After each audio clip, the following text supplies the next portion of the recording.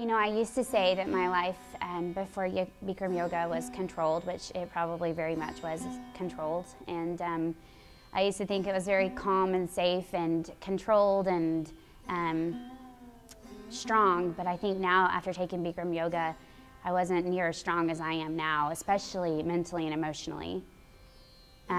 Especially, yeah, mentally and emotionally. I think physically I was strong before Bikram yoga. Now I'm just kind of more well-rounded, very much more well-balanced. I am a personal trainer, and I've been training for about 5 years now, and I had a client of mine who had been doing the yoga.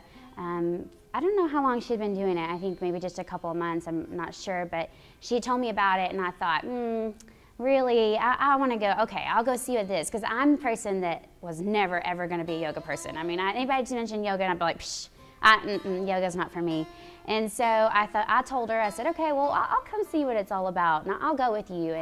And so I went for my first class, and it was at 5 in the morning, and Rachel was teaching, and I was used to 5 in the morning because all my training, all my clients, we always work out in the early morning. It happened to be a week that I wasn't training, so I went, and I had no idea what to expect. I was told not to wear lotion. I was told all the things, bring water, and I really, the first time, the only thing I can really remember and tell you about it was that I thought I sucked at it. I thought I was terrible at it. And that is, to be honest with you, the only reason I kept going back in the beginning. To say the word struggle and Bikram yoga, I think the two go together hand in hand. It doesn't matter who you are, I've learned. It doesn't matter who you are, whether you're super fit, you're super not fit, you're used to yoga, you're not used to yoga, you're a brand new person, you're a completely old person in yoga, you've done yoga for years, I think you're going to struggle. I have learned in yoga that struggle is an awesome thing. I think that's probably one of the best things I have learned from yoga, that it is okay to struggle. And it's one of those things that has meant so much to my life, because I think I've always had a struggle in life. And to me, struggle has always equaled being a bad thing. And for once in my life, struggle's okay. And I'm excited that I can say, hey, it's okay to struggle. That means you're just gonna get somewhere, you know? And that's, to me, been a huge life-turning event for me. And I think that to be Bikram yoga, because my whole life I've always walked on eggshells, wondering when the next struggle was going to happen. And walking into the studio knowing that I'm gonna struggle at some point, whether it be the whole 90 minutes or just maybe 5 minutes, who knows? Knowing that I'm gonna struggle and being okay with that is huge. It's a great thing. So I would say to someone who isn't used to the struggle to just get ready, because there is gonna be a struggle. But just know that if you struggle and you allow yourself to struggle, eventually the page is going to turn and it's gonna be better. As far as dealing with the hot room, and I don't really think there is anything that will prepare you for the hot room, except for, you know, of course, staying hydrated and drinking lots of water. Even as a trainer, when I first started, I always thought, oh, I drink enough water. Not near enough for what you need for this room. Just a little bit is not near enough. And you can't hydrate when you're in class. You're drinking lots of water. Usually that's just to make yourself feel better. Again, it all goes along with the struggle, but really, the only way you're going to get used to this room is by coming.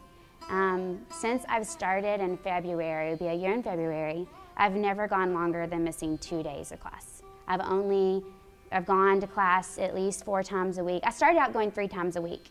And then I started out going 4, and then I started going 5. It always kept adding up, but I've never gone longer than 2 days, with the exception of going on my honeymoon, which was I was gone for 9 days. I came right back, and I've never gone longer than 2 days from missing class. And that's something that I've just done for me personally. It doesn't say that not everybody can do that, but really the best way you can get used to the hot room is by coming. I mean, that's the only way. And some days are gonna be crappy, some days are gonna be great, some days whatever. I've just learned that you're gonna struggle at some point in the 90 minutes, and it's okay.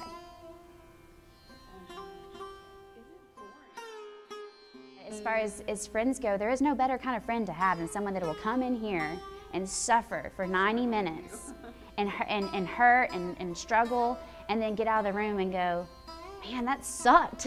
And you get to, you get to do it together, But then again, you know that friend's going to be back the next day, or hopefully they'll be back the next day. I'd like to share an experience I had this week, actually. Kelly was practicing next to me, and Kelly is someone who was in my very first class. She doesn't remember it, but I remember her because I remember watching her do something and I was like, the heck did she do that? How did she do that? And so anyway, I've always really looked up to Kelly because she was in my first class and she was on the front row.